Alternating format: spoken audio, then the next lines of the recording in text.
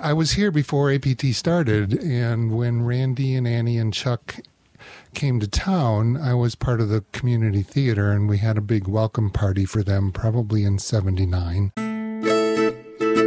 My name is Harlan Ferstl. I'm originally from the area, having grown up in Plain, Wisconsin.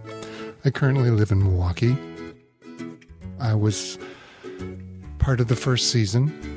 On many levels, I helped build the site. I recorded and ran sound for Midsummer. I made my costume for the character I played in Titus Andronicus. I made the fairy wings for the fairies in Midsummer. So I did a lot that first season.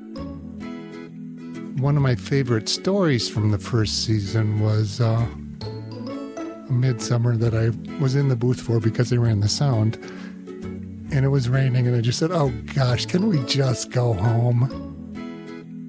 I think we probably held the show, but then decided to continue it in street clothes. The audience was so a part of what was going on, and they and the actors made this connection, and it just blossomed into this fabulous performance. It was the most magical performance of the season. I guess it's that commitment to doing